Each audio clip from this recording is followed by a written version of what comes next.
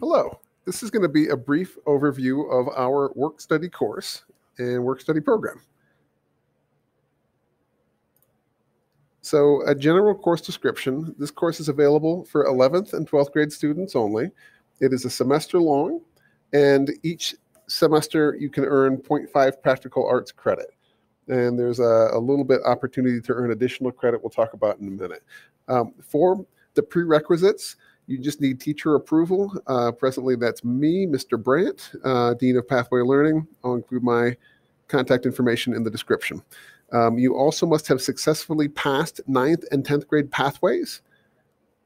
And if you're at another school, let's say you transferred from Sand Creek, they've got their college and career prep. It's basically their version of pathways or any other similar type of class.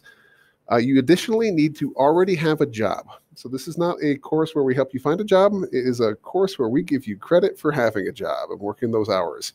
Now, when you participate in work study, you're going to get a 0.5 practical art credit for every 75 hours that you work, with a maximum of 150 hours and a single credit per semester. So in theory, between 11th and 12th grade, you could earn 1 credit each semester, totaling up to 4 credits.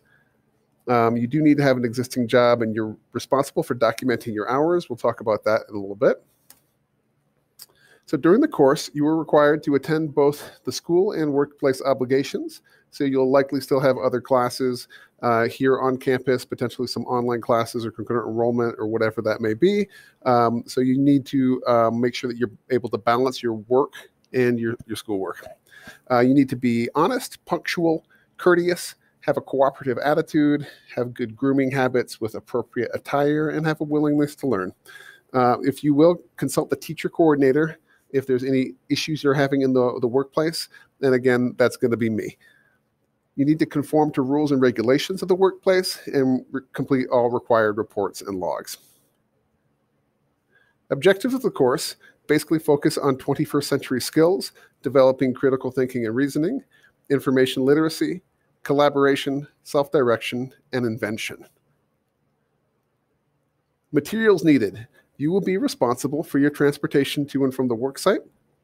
Students will need existing employment, and seeking and obtaining employment will not be a part of this course. So really, you must have that job already.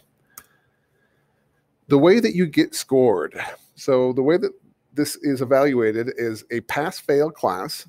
You will receive a pass upon successful completion and documentation of 75 hours of work. This can be documented by showing pay stubs to me.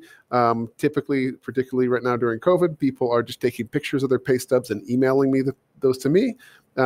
Or if for some reason you don't have access to pay stubs, I can contact your employer at your request, and they can help document those hours.